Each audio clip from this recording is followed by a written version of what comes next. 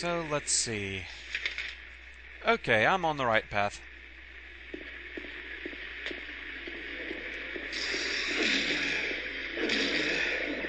Look, I just told your friend not to spit on me.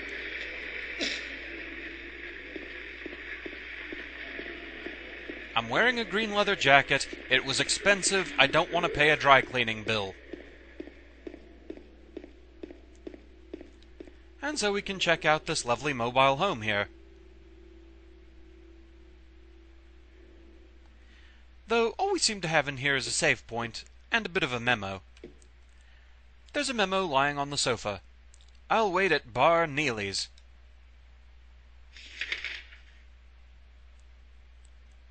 James, that clearly said Bar Neely's, not Neely's Bar. But really that's all there is to do in here.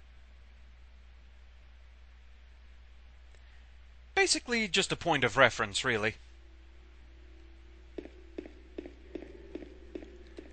This particular path, yeah, we're not going that way for now.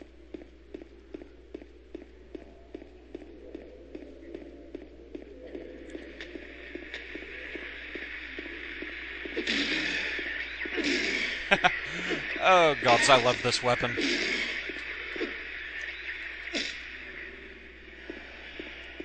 The ability to run psychotic flailing circles around your opponent, that's just too fun.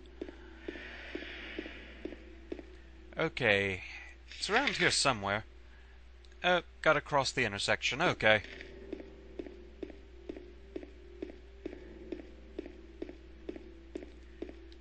And along the way, we find another first aid kit. They certainly want us to be prepared, and I'm fine with that. But for now, time to check out the bar.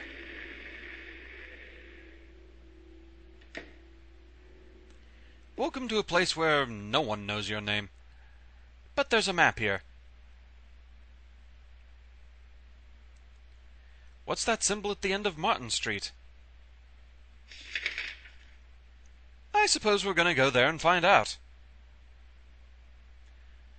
The Woodside apartment also seems to be important.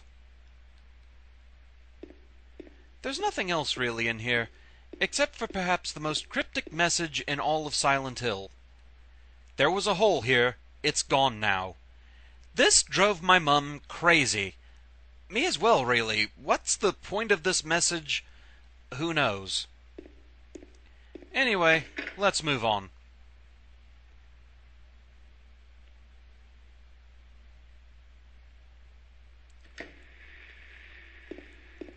So we have a dead-end street to go check out. Nice to have a destination in mind, anyway.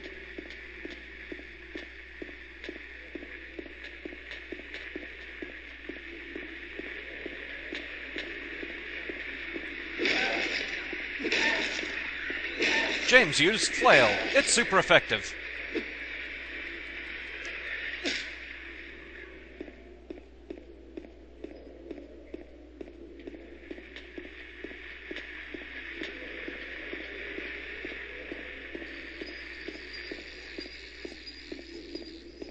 That bizarre squealing sound is a returning enemy from the first game, the Creeper.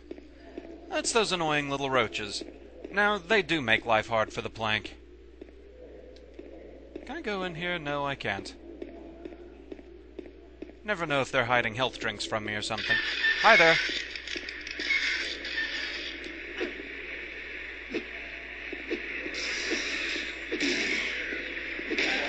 Let's just go ahead and take care of you so you don't cause any problems. And there, problem solved.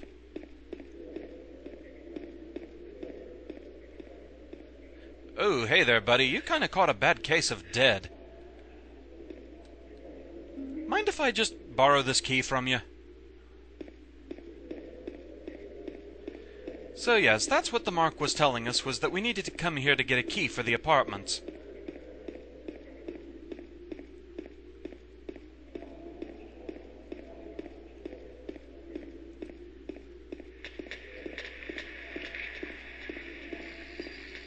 But there are still some things we can go check out first.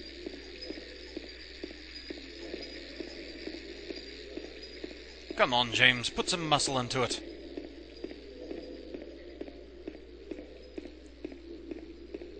Here in this little alcove, we can find a box of handgun bullets. For a gun we don't have yet. Yay. And we also get yet another first aid kit. Get the feeling the game's trying to tell you you're going to get hit a lot.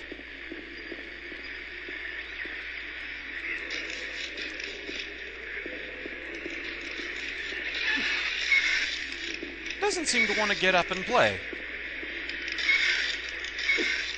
Oh, but you do.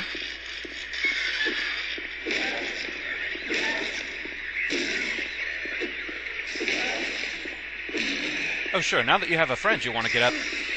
That is one problem, is auto-aiming. It still wanted to aim at the one that was down on the ground instead of the one that was up and spitting at me. But both problems are now taken care of.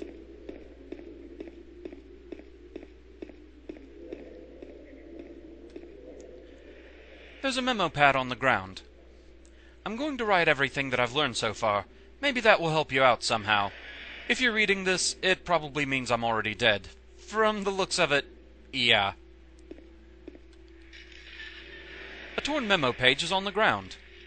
I saw those demons. They were there, I'm certain, but my friend says he didn't see anything. If that's true, does that mean that what I saw was an illusion? But whether that demon that ate human beings was real, or whether it was just some kind of hallucination that my mind dreamed up, one thing I know for sure is that I'm beyond all hope. It seems that they're attracted to light. That's why people who need light to see are their natural prey. They also react strongly to sound. If you want to go on living, you'd be better off just sitting in the dark and staying quiet, but even that probably won't save you. How pessimistic. If you're going to try to fight them, the most important thing is to relax. It's dangerous to fire a gun while you're all crazy with fear. Take good aim, and then squeeze the trigger, and don't forget to finish them off. I think most of those creatures can be killed, even if they are tougher than people. Run away. Run away! Run away! Run away! If only he'd had a plank, he'd still be alive. So really that's all there is in this area of major interest. So we may as well head for the apartments. Just a quick jaunt from here.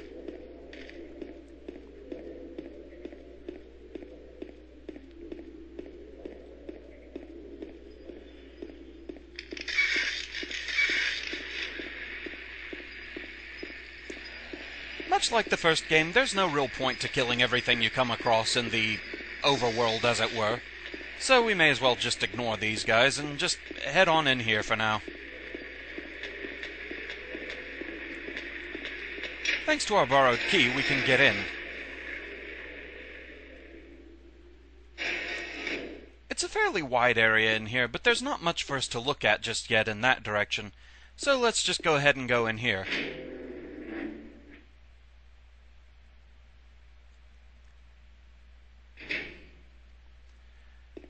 In here we can find a nice bit of a stash. First, another health drink. Always nice to have those on hand. And we almost immediately get the map. We have a map of the apartment building. Wonderful!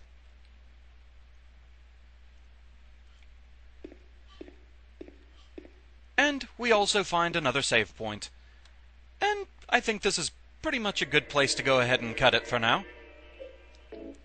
So let's just go ahead and save our game here. We've saved at the apartment building southwest staircase. So with that, I think we're going to call it here for now, and we'll come back to the... what was it? Wood Creek Apartments? No, it's Blue Creek Apartments. Whatever. We'll come back to the apartments next time. So, thank you very much for watching. I hope you enjoyed the videos, and I shall see you again next time. Until then, fare thee well.